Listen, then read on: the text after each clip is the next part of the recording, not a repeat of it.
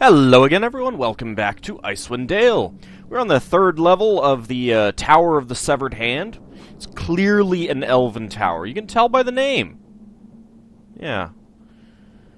Oh. These stairs look like they were purposely collapsed to prevent entry from the level below. Interesting. I did notice that our special bag of holding is ready for us to shake it again. Item drained. Does that mean I can't do it anymore? Or was it just because I loaded up the game fresh? Maybe it's because I loaded up the game fresh. Alright, well, I guess it's not ready. Let's go ahead and go upstairs.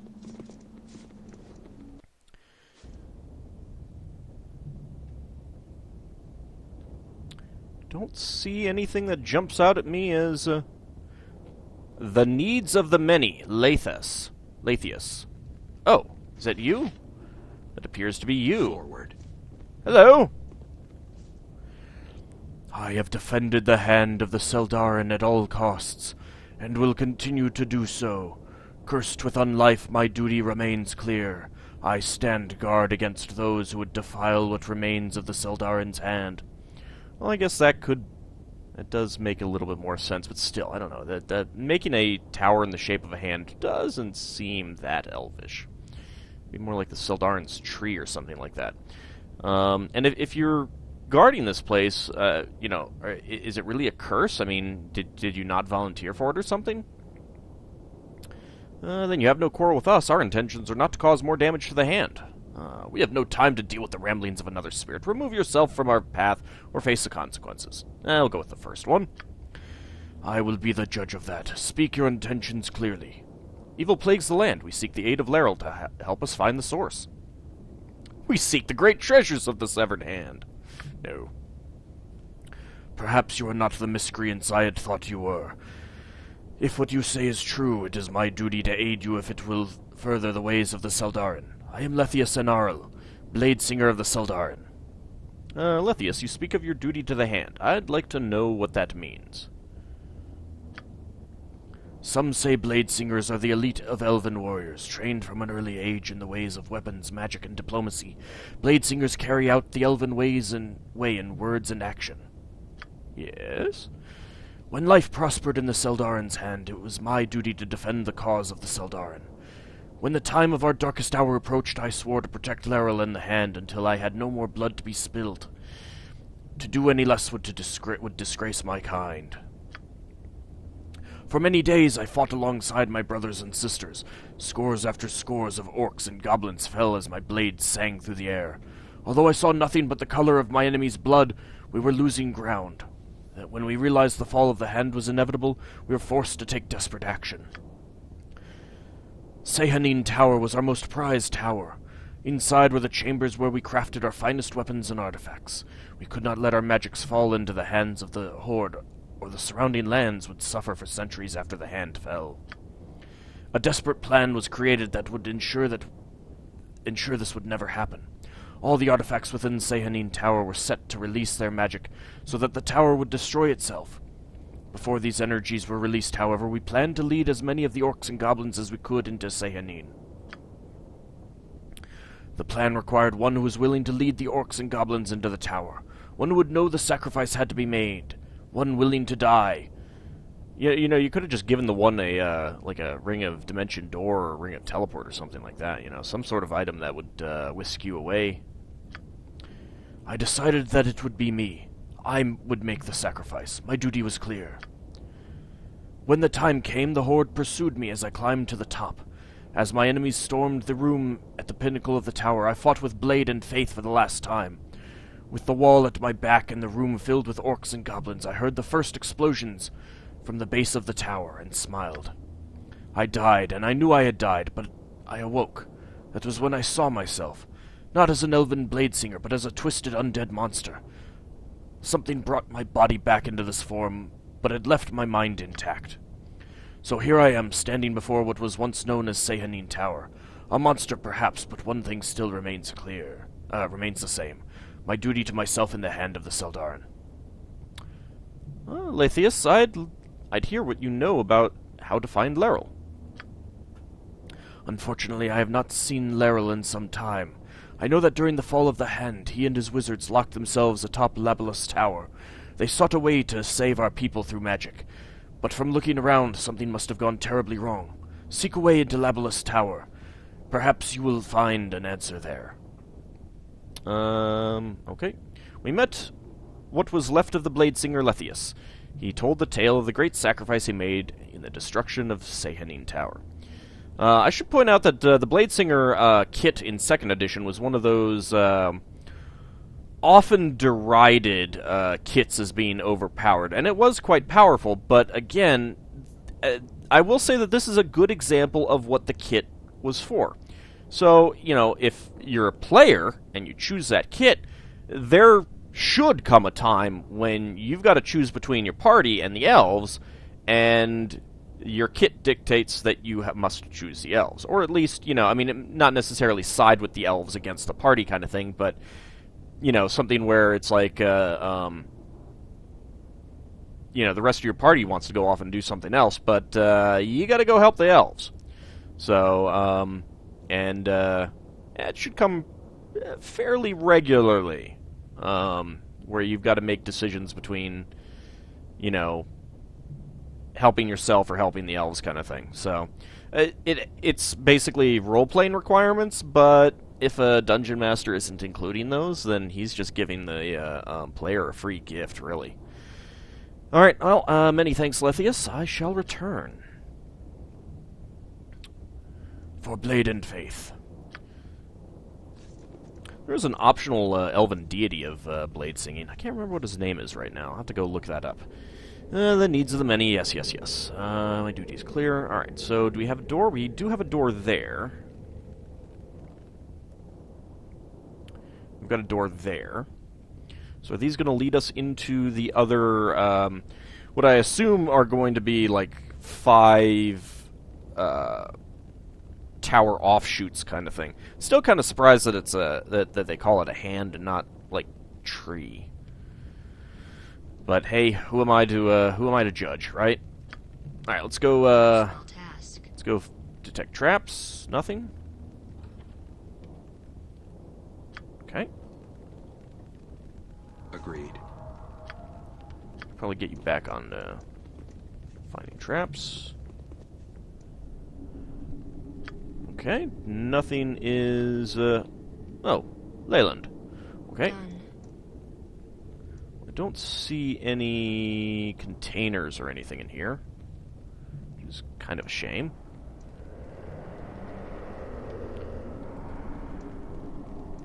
Let's just double check.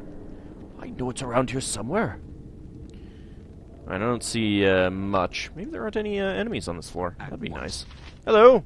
Well, other than the possibility of fighting these guys, I suppose.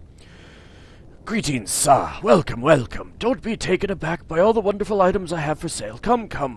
My name is Leyland, and I'm the proprietor of this establishment.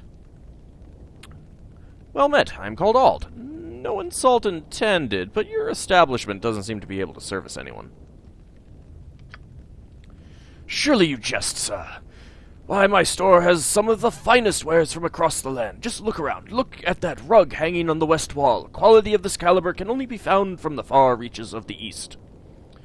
Perhaps you can show me some of your other quality wares. Ooh. Ooh. I like. Alright, so he does sell arrows. He does sell magical arrows. Yes. Let's see. Lots of magical missiles. Elven healing wine. Heals 2d8 hit points. Wow, that's actually pretty good. This bottle of elven wine also has the properties of a healing potion. During one of the elven festivals, the priests of the Seldarin's Hand imbibed too much that day and accidentally added a barrel of elven wine to a mixture that was intended for healing potions. Of course they did. Rotted honey leather. This used to be a highly prized piece of honey leather. Honey leather is a really light canvas used by the elves to protect against rain and dampness. Although it tears very easily, elves use it to make tents and to protect their camping gear. Moth-eaten thistledown. This used to be a very fine quality, grayish material before the moths began to eat through it. Thistledown is a highly prized material from which the cloaks of elven kind are fashioned. It is very light and does not snag easily on branches. Due to its high quality, the elves had very little trouble enchanting it. I seem to have unlimited numbers of those, but I kind of doubt that you can use them for anything. Elven sewn gloves. Cold resistance plus 5%. These gloves have been made from the highest quality cloth and furs available in the land. Hand-sewn by talented elven tailors, these gloves were very common among the people of the Sildarin's Hand. Outsiders have also found it appealing, as they provide ample warmth and protection from the harsh cold in the north. I don't know that I'll get those. Elven sewn boots, cold resistance plus 5. Elven sewn cloak. I mean, technically, if no one's wearing anything, that could be useful. The dire old lute of Pelon K. Wow, that is expensive. Pelon K would never appear in history books for his musical talents. If it wasn't for his famous lute, no one would have ever remembered him at all. Born in Sembia and raised in a musical family, Pelon K never took his performances seriously. K made dozens of enemies everywhere he went because of his acidic wit and appetite for confrontation. Sages believe that Milil frowned upon Pelon's antics, and that Talos found Pelon's attitude to be quite amusing. The avatar of Talos watched Pelon start a fight with over 20 men in a bar one night. As a gift for such destructive entertainment, Talos touched the lute that was laying next to Pelon's unconscious body. After that night, Pelon discovered that he could make men go berserk just by playing his lute in their direction. He took great delight in setting mercenaries and sailors against each other for several weeks. Eventually, Pelon K was laid low by a grim-featured warrior with a crossbow who didn't let Pelon get close enough to employ his magical lute. The unknown warrior threw the lute into the Sea of Fallen Stars. And somehow it managed to get to the Frozen North? So it's got Dire Charm ability. I think I'll stick with the one that I've got. And some bags. So... well... that bone marrow belt sells for a lot. Not usable by any good. Well, that's right. Well, that can be sold. I suppose these can be sold as well. Wow, they sell for quite a bit. Jeez. You buy scrolls? You do buy scrolls. Can't use Entangle. Which, again, shouldn't be a thing, but okay, whatever. It's not really worth it at this point. I'll just have the one. I don't think I want to sell any of those. Do you have any gems for sale? To sell? Yes, I do. Longsword plus 1.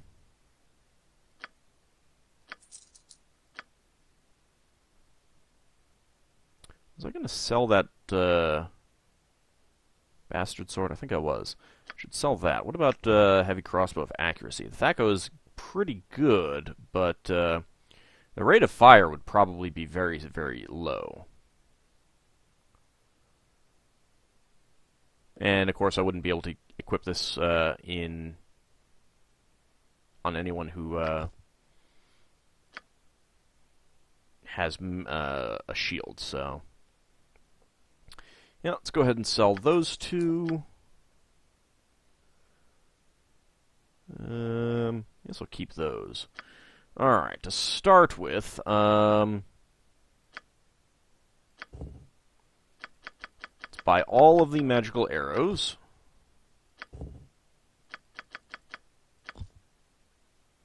Tempted to buy all the magical bolts as well, because I do have a crossbow laying around.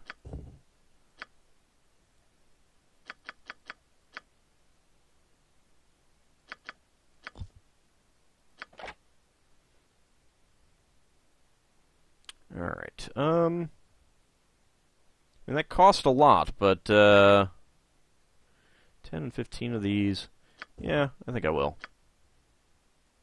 Well, I'll need to think about it. I will buy these bullets plus 2. Wow, that is a lot. Bullets of fire plus 2. Wait, did I not...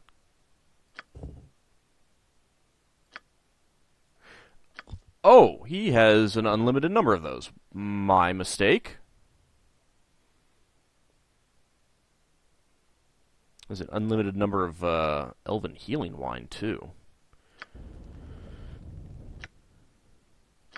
Alright, let's see. First of all, those can go to her.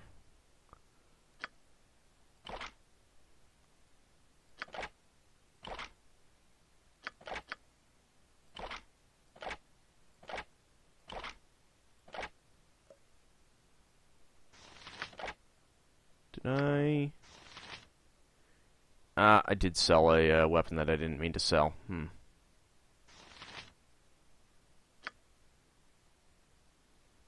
No, not his. Not hers. I kept this one.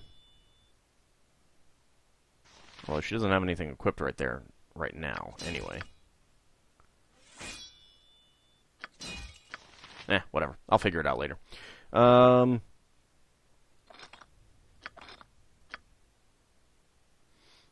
suppose I don't really need a whole lot of these on her at the moment.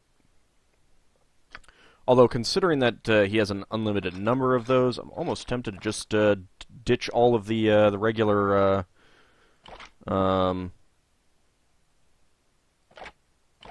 bolts anyway. So let's see, acid arrow is 1d6 plus 1 plus 2d6 acid damage. That's pretty good. Let's go ahead and put those away for now. Alright, I don't know that I really need anything else that he's got at the moment. I've got, I can always come back, I suppose. Do you have anything else to say? Onward.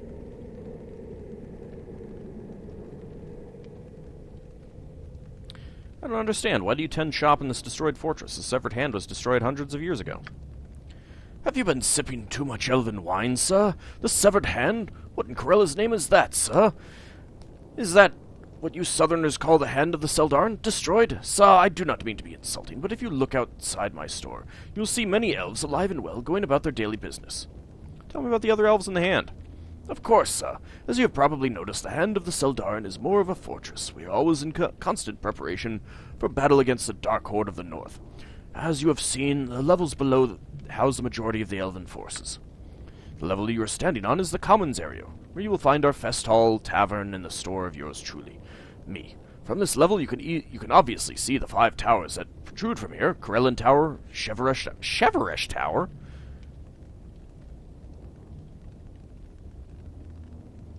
Why is it not like Eravane Tower? What about Hanali Tower? Well, admittedly, that would be a little bit weird in a for a fortress.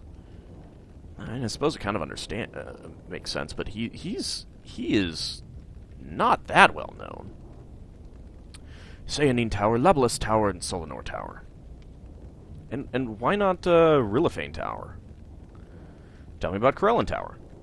Some would call Corellan Tower the place where many, if not all, the important decisions are made regarding the Artel Quasir of the North. As of late, most of our time has been spent in preparing a defense against the Horde, almost as if the fight was going to be taken to our front door. But fear not, sir. The Artel Quasir of the North will crush the Horde long before their feet touch this fortress. Tell me about Chevresh Tower. In Chevresh Tower, you will find where the armed forces of the Artel Quasir of the North train and equip themselves for battle. From blade to bow, Kalissa takes every elf and hones them to do battle with the Horde. Perhaps she can give you a few lessons as well, sir. Can you tell me about Sayanine Tower? Deep within Sayanine Tower is where we enchant the weapons and armor used against the Horde. It is one of the most heavily guarded towers to ensure that the craft, as well as its items, do not fall into the wrong hands. If that were to happen, it would easily turn the tide of the war against us. I'm interested in hearing about Labelis Tower. As you wish, sir. Labelis Tower is where the Wizards of the Hand spend their time if they are not busy within Sayanine Tower. Inside is one of the most extensive libraries covering elven history and lore in the realms. Located on the highest level of the tower is one of our pinnacle achievements, the Astrolab. Astrolab? There, Laryl and his wizards study everything regarding time and the stars. Have they made any contact with the Spelljammers? Solanor Tower. Tell me what you know of it. Within this tower is where our devout priests reside. Why is that not like a tower of archers? They provide various clerical services to us, as well as tend the sick and wounded. If you should ever need their services, they are at your disposal, sir. I must take my leave. Farewell. Okay, well, at least we found a shop. Didn't need to go back to someplace else. I wonder if we're not going to have any monsters on this level. That would be pretty cool. Indeed.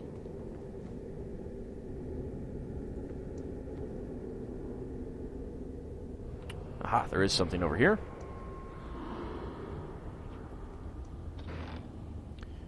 We've got Potion of Mind Focusing and Potion of Absorption. Chuck those into our potion bag there.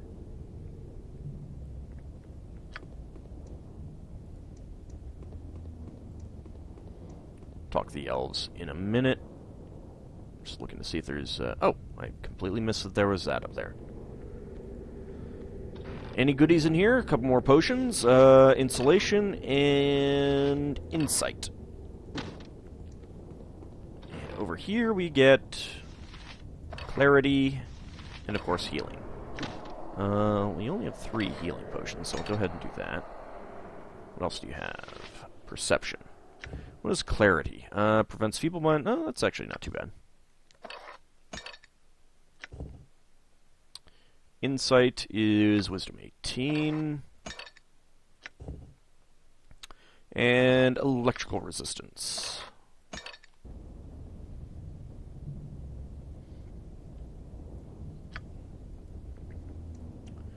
A table in what used to be a fest hall. I'm not sure that... So, Fest Hall is a ruined performing stage. Fest Hall is essentially a term coined by the authors, I think it was specifically Jeff Grubb, not Ed Greenwood, as a way to include brothels without actually saying brothels. So I guess technically this is supposed to be a brothel. Apparently. That's... I'm not sure that the game makers quite understood that. That's what this is supposed to be. It shall be done. Or what they said it is, as opposed to what it actually should be. It should just be a tavern. Adventurers? I never thought anyone of the living world would have made it up to these parts of the hand ever again. Nevertheless, let me present myself to you. The name's Talanis. Talanis Songbender, singer extraordinaire, master of the 8-string mandolin, lover of beautiful women, teller of grand tales, and best of all, minstrel to the hand. Perhaps I'll listen to a song of yours later. No. Greetings, Talanis. It is good to see someone that isn't hell-bent on sending us to the abyss. Why is this so? Aye, as odd as it may seem, a few of us retained some semblance of our former selves after Laryl cast his spell. Everyone else has either gone mad or is intent on killing everything they see. How did all of this come about? Let me entertain you with song, and perhaps this will answer some of your questions. Would you care for an old tale about Laryl? Perhaps a sad tale about the union we had with our dwarven neighbors? I guess I would hear the tale of Laryl. Oh, great. I'm not singing this. In time of growth did the elves deem so, that a haven in the north be made. They searched for one, strong of mind, strong of will, to bear this burdensome task. Though the wizards were many, and diligence all had, one of wisdom they found, Laryl shined above all. Ride did he across frozen lands, ascending the peaks in the spine of the world. Beasts did he battle, and darkest of hordes forthright in his quest. Laryl conquered all. Winters came, winters went, through darkest cold night, the one pushed through. In the midst of this tundra, a place he did find, home for the elves Laryl did crown.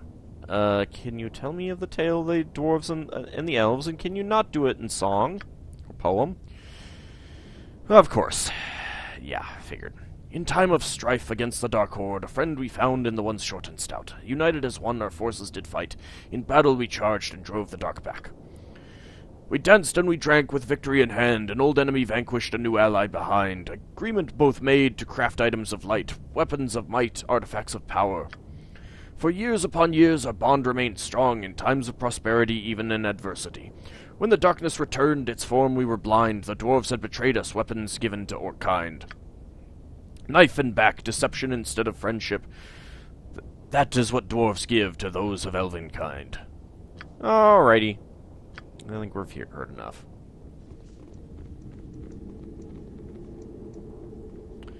This lift has been beyond use and repair for many decades. Let's go back onto, Okay, so that goes somewhere. To Solanor Tower. I think I'd want to go there first. Let's just move around with Islandwe. Shadowed Elf. You guys aren't gonna fight me, are you? No? Any of you wanna talk to me? Has nothing to say. They seem to be fading away. Table in the destroyed commons. Doesn't seem to be anything to loot in here.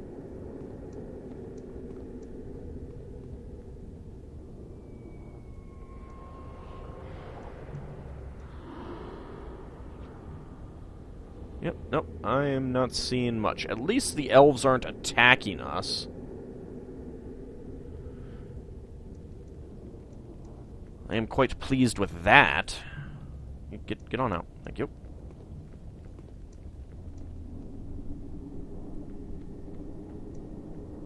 Alright, so that's leading up to another tower. Got another door here. Let's get back onto detecting traps. Saria. Okay. Well, let's see what's on this table. We've got a scroll of Cone of Cold. Very nice. Some money. Cold resistance and healing.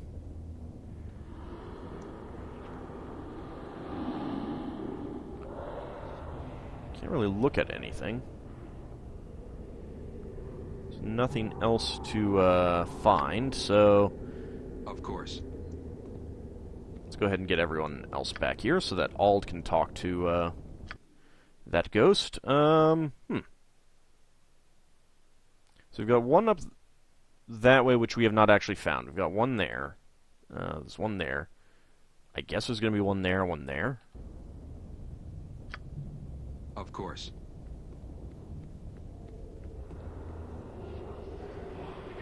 Oh, there you are. Hello? Hi, have you come to play with me? I haven't had anyone to play with for so long. My name is Saria. It's nice to meet you. Have you seen my mother? I'm afraid not, little one. Who is your mother? Mother is Mother. She owns this place. When strangers came to the hand, Mother lets them rest here. Did you want to play now? Where did your mother go? Mother said there was a lot of fighting downstairs and that we should stay here. There was so much noise. When the noise got really loud, Mother began to cry. She told me to hide under the bed and not to let anyone in. Mother said she was going to help and that she'd come back to play with me soon. She locked the door and I haven't seen her since. That's okay. Mother is probably busy helping. She'll come back soon. Little one, do you think your mother will mind if I rest here for a while? Nope. After you rest, then we can play. Oh. Apparently that's how I rest, okay. I can't play just yet. Maybe later. Farewell. Okay. Done. Oh, let's go back in here and see if we can reveal what... Okay. Chevresh Tower. Let's go see what's up here.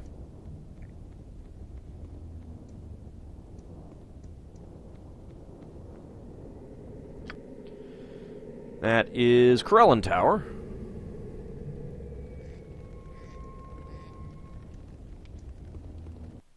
Oops. Wrong, there's a door. Get back on detecting traps. We've got an item there. More beds. Don't see anything to look at.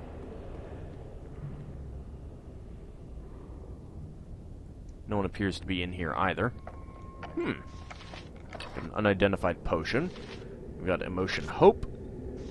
Another Potion of Clarity. And another Potion of Strength. Okay. Ah, I see. Alright, so that has collapsed. Okay, so we're going to have to figure out another way up there. Well, for now, let's go ahead and move those there. How many potions of healing do you have? 4.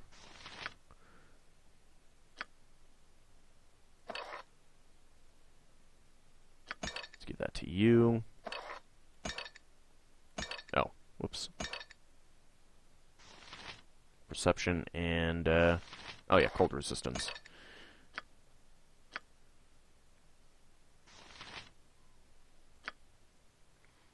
Let's see if we can identify this potion.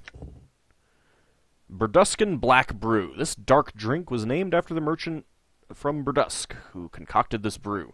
Burduscan merchants were always in a hurry to complete their various deals and felt hampered by the effects of fatigue and the need to sleep. Upon drinking this brew, the effects of fatigue and weariness disappear, letting the drinker continue with whatever he was doing. Removes fatigue as if the user had had a full night's sleep. Yeah, if I had, like, a whole bunch of those at once, yeah, maybe that would be useful, but go ahead and give these to you. Go ahead and put those away. Do you have 5th level spells yet? Oh, you do. Excellent. Let's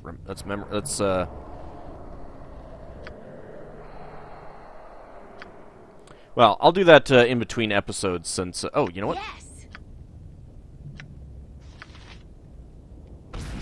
Yeah, there we go. Oh, wow. Oh, they're just regular arrows. Never mind. Still, that's not too bad. I'll take regular arrows. Oh, I love that item. Never run out. Beautiful bag of randomness. What was I going to do? What else was I going to do? Yeah, you've got potions of strength. There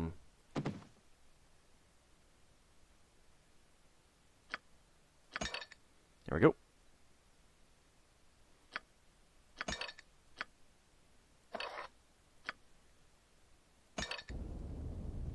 Your command? Onward. Alright, everyone, just get together. There we go.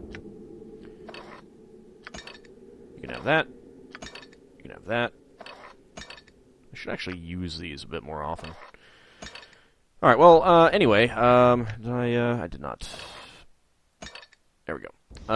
In the next episode, I guess we'll go up one of these towers.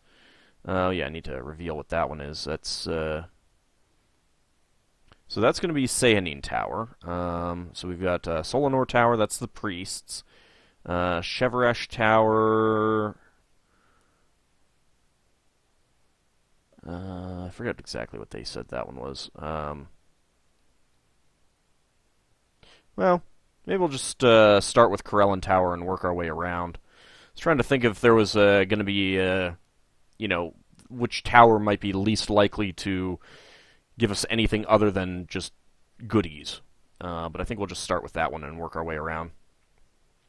How this, you know, so this is a circular level, and you've got, you know, a tower going up here, tower going up here, tower going up here, tower going up here, and a tower going up here.